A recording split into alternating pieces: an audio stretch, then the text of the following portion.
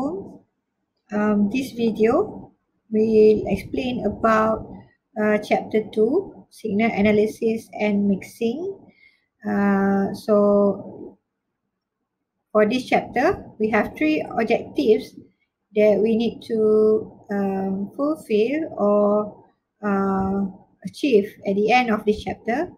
First, to analyze the component of a signal, then to understand frequency, spectrum and bandwidth, and lastly, to learn about linear and non-linear mixing. As for you to know, this chapter is part of how we can generate the information signal before it can be used in a modulator and modulate with the carrier signal. So for signal analysis, it's actually the way how we try to analyze what inside a signal, either it's in analog or digital signal. So for type of signal, I think I have already explained it in chapter 1.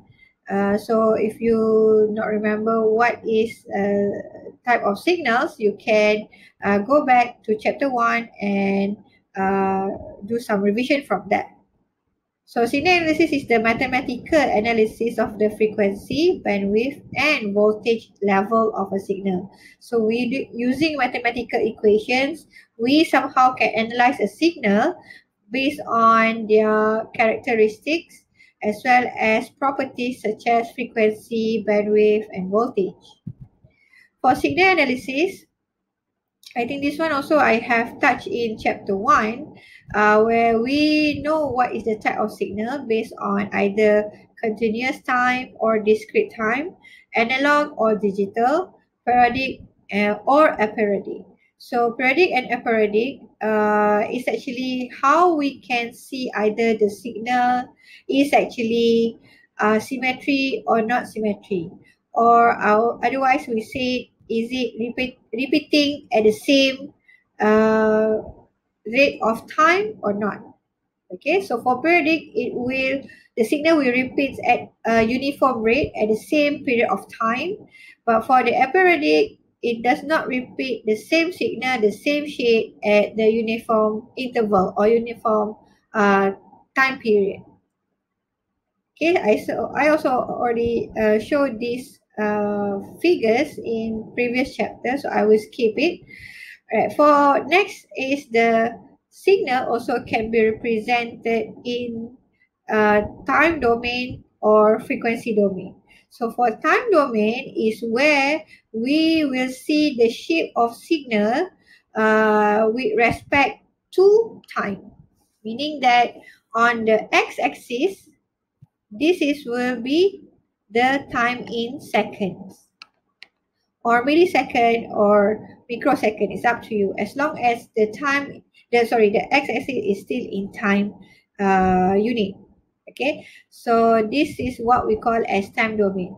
And when we see on equipment, always that we try to see the shape of signal on the oscilloscope. So the oscilloscope will show us the shape of the signal either this way, this is the sine wave, or maybe pulse signal, rectangular signal, or triangle, or zigzag. Okay. Next is the frequency domain. This is the shape of the signal where it is represented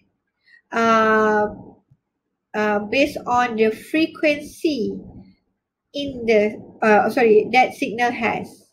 Okay, so the waveform just now can be converted to be frequency domain, and we somehow can find what is the frequency value of the signal.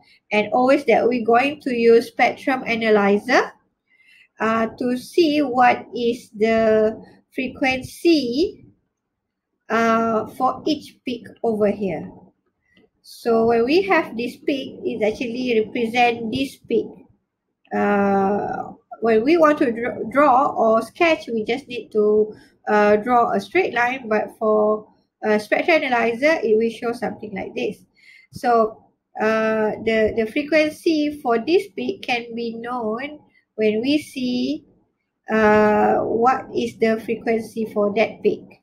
And on the y-axis will show the amplitude, either voltage, decibel watts, or whatsoever.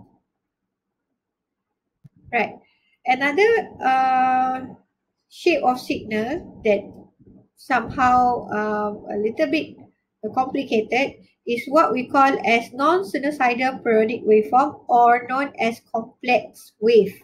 So this complex wave basically uh, is a signal or waveform that is harmonically related to a sine or cosine wave, and is a non-sinusoidal periodic wave.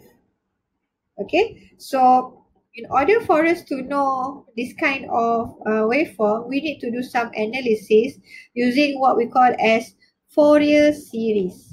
So the Fourier series actually has been developed by Baron Jean Fourier almost 200 years ago, and it's actually have been developed or have been studied by mathematicians, and somehow it comes as Fourier series.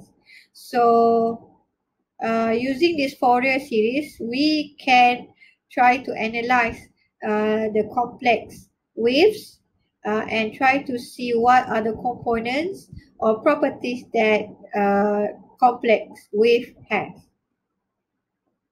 So one of the uh, example is the harmonic. The harmonic is an integral multiple of the fundamental frequency in a single signal.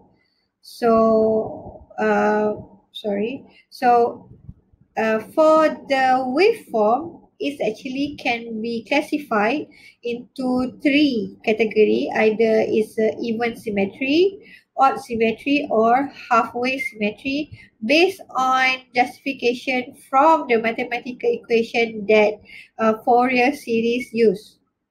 So, for example, the first graph over here is the even symmetry, where it's actually the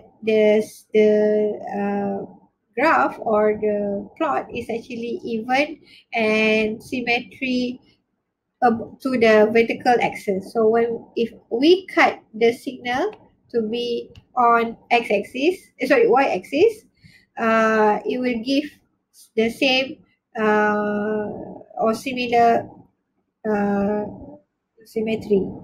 Okay, so this can be shown or proved by using this equation, where the function on the positive side, positive time ft, is equal to function on the negative time.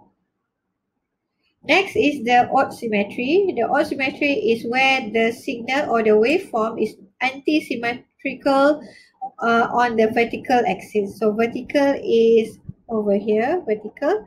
So when we cut the signal, is not symmetry, but when we reflect it on the x-axis, it will be similar. Okay, but it's not actually, if you cut it through this line, it will give us a symmetry signal. And this kind of odd symmetry can be proved by using this function, where the function on the positive side of time is actually the negative function of the negative time. Next is the half wave symmetry. The half wave symmetry is actually a function of the signal that half cycle is a mirror image of the other half cycle. So if the first even and odd symmetry is actually the symmetrical we take for the full cycle, but for the half wave symmetry, we try to see the symmetrical on not even one cycle but only half of it. So for this example on the C here, so this will be the one cycle for a signal, but it's actually symmetry when we take half of it. Okay, And it can be proved by having the function of the positive time over here is negative of function half of the time period for the on the half of the time period. Okay.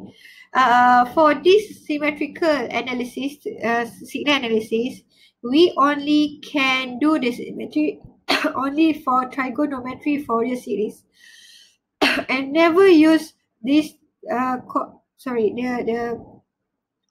symmetry consideration or symmetry signal analysis used for a complex Fourier series, because the complex Fourier series has much more complicated signal inside it and use more complicated mathematical equation. So that's it for this video. I will continue again this chapter on my next video. Thank you.